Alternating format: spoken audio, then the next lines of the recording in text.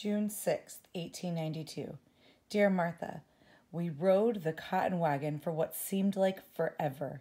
Daniel, Ethel, and I were so tired of the gentle rocking of the wagon lulled us to sleep. A man's voice woke us up. He said, "You must like cotton, because this is the second time today you've been sleeping in my wagon." He smiled. "I'm Joe." I said, "Thank you for helping us."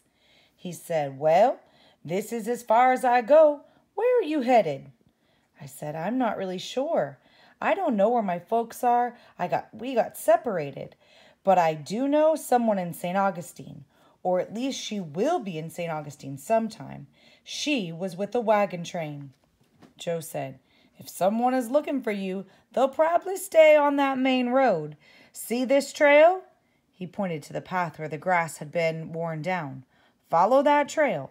You'll come onto a cabin at the spring, way down yonder. That's where Wanda Watson lives. Tell her Joe sent you. She'll treat you right." Joe climbed into the wagon. He said, "It's not too much, but here's 2 carrots. They were going to be for my mules, but I'll get them something else." We thanked him for the carrots and we waved as he drove off. I said, "Daniel, you don't have to come with me. Here's your carrot if you want to go off on your own. They're not very big, but they're better than nothing." He said, "Where else have I got to go? It's safer if we stick together. Besides, we're both Bodains." Hearing him say that reminded me of Pap. I was glad that Daniel wanted to come with me. Traveling alone could be scary and dangerous, especially at night. And after all, Daniel is my cousin. We set off down the trail. Daniel said, "Teddy, how'd you get a boy's name?" I said, "It's really Theodosia, but everyone calls me Teddy." While we walked, we told each other everything we could think of about our families. Daniel's mama died when he was young, so he doesn't remember much about her. His pap, Daniel Bodain, was a carpenter. He grew up in North Florida. He remembered going to a family reunion one time when he was a boy, but he never knew his relatives after that.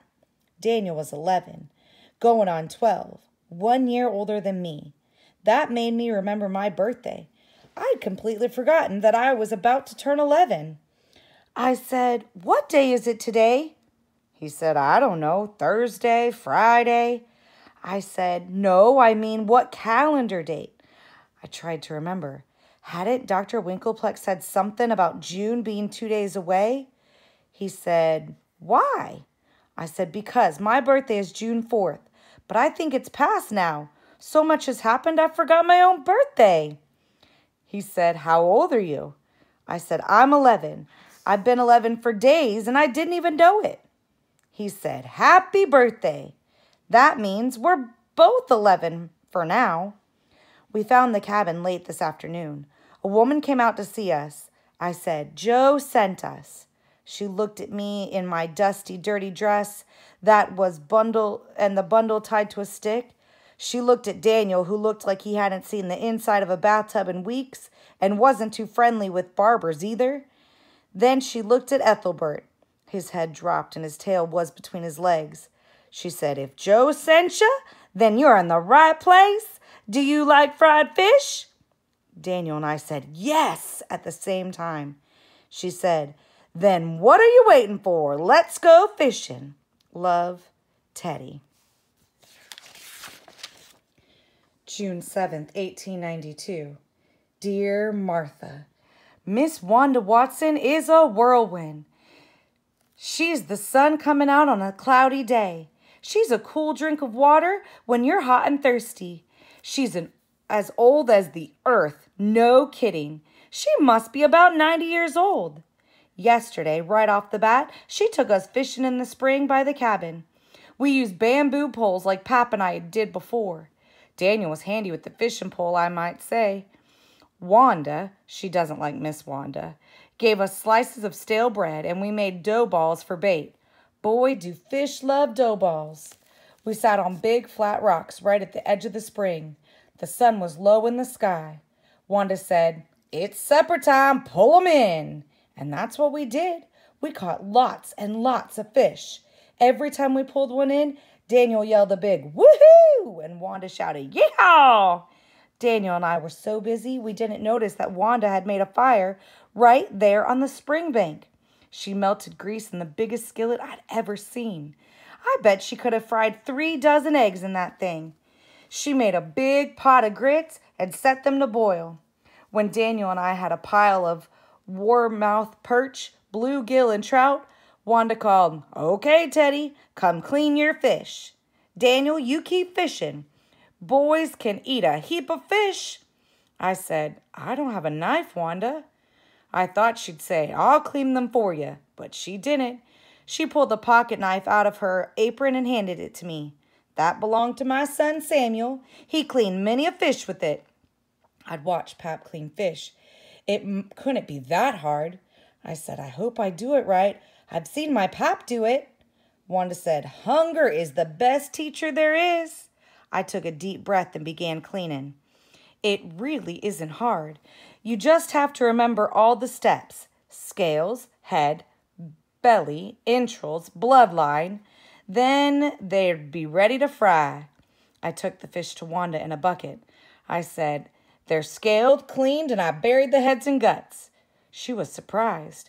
"With you wearing that pink dress, I figured you a city girl that got herself lost. Now I'm thinking you're a country girl with a good head on her shoulders. Somebody has taught you right." Her face was the kindest, sweetest face I had ever seen. Daniel came to help. He said, "I caught 8 more and I put them on a line." Wanda said, "The 2 of you have some right handy skills.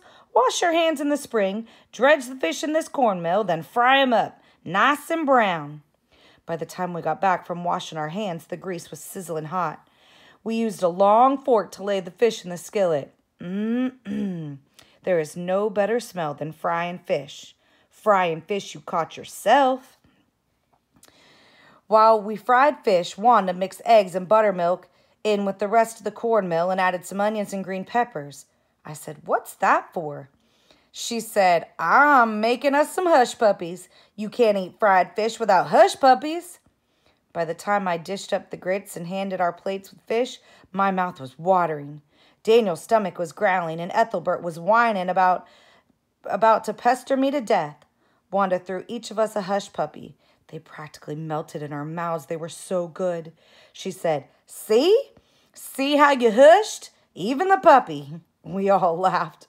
Before we ate, Wanda said, "Let's thank the good Lord." Daniel and I bowed our heads. Wanda prayed nice and loud, "Lord, help these 2 runaway children. Thank you for this food. Give us a night of rest and good weather. Amen." In my mind, I prayed, "And keep Mama and Pop safe wherever they may be. Love, Teddy."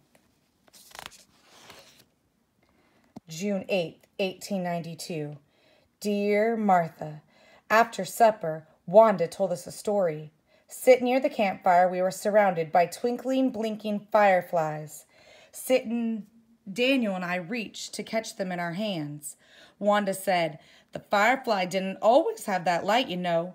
Once upon a time, when he was just a simple beetle. Each day he slept, but at night he flew down to the river and sat on the bank.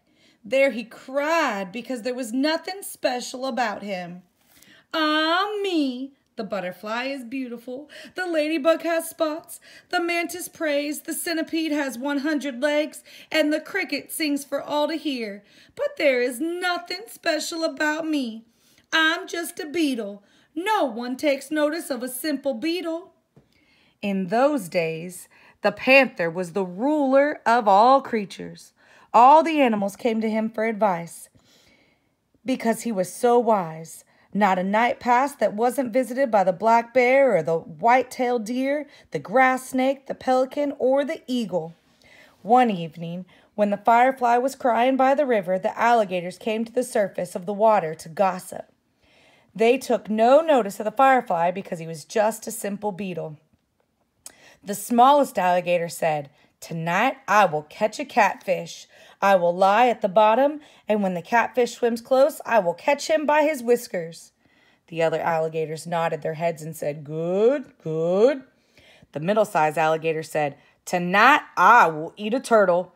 When she swims to the log, I will catch her by her leg." The other alligators nodded their heads and said, "Good."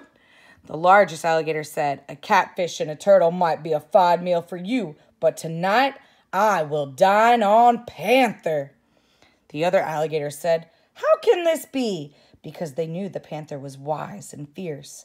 The largest alligator said, "I will lay quietly below the surface of the water. Only my eyes will be peeping above the water. When the panther comes to drink by moonlight at the water's edge, I will leap up and seize him by his tail." The other alligator said, "We will watch to see what comes to pass." Now, the firefly, who was only a simple beetle, knew that someone had to warn the panther. If he had been a butterfly or a ladybug or a mantis or a centipede or a cricket, the alligators would have noticed him. But he was only a simple beetle, so he flew off unnoticed to warn the panther. The firefly flew up to the trees, up to the highest branch where the panther was meeting with the raccoon, the osprey, and the squirrel. He flew to the panther's ear and whispered, "Great Panther, tonight the largest alligator is laying a trap for you. When you go to the river to drink by moonlight, he will be hidden under the water. Only his eyes will be peeping above the water. When you bend to lap up the water, he will leap up and seize you by your tail." The panther said, "Who is this who warns me?" The firefly said, "It is only I, a simple beetle. There is nothing special about me. I am not beautiful like the butterfly. I do not have spots nor 100 legs, and alas, I do not sing." The panther said, "Why do you envy what others have? I will reward you with something all your own." And from that moment on, you will blink a twinkly light early in the evening to remind all the creatures that you saved the life of the great panther. And as for the alligator, starting tonight, his eyes will shine and glow as a warning to all that he is hiding with just his eyes peeping above the water. And that is how the firefly got his light. Wanda Wilson is the best storyteller in the world. Love, Teddy.